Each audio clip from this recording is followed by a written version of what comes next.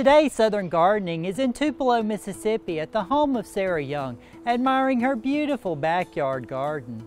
Let's take a closer look at some of the plants growing in this space.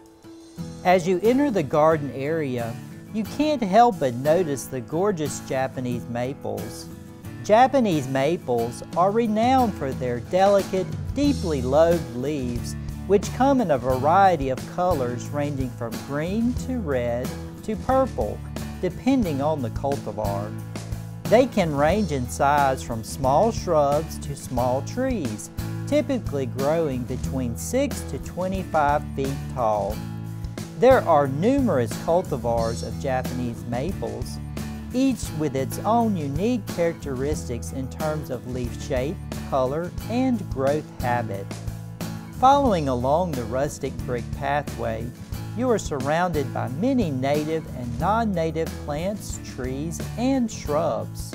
I love the clump of various Hosta varieties in the shaded area of the garden.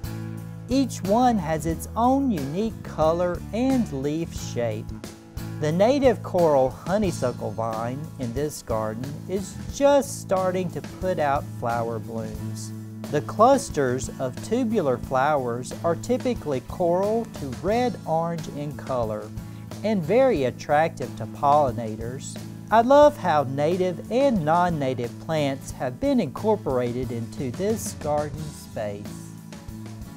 With proper planning, you too could have a beautiful backyard garden. I'm Eddie Smith, and I will see you next time on Southern Gardening.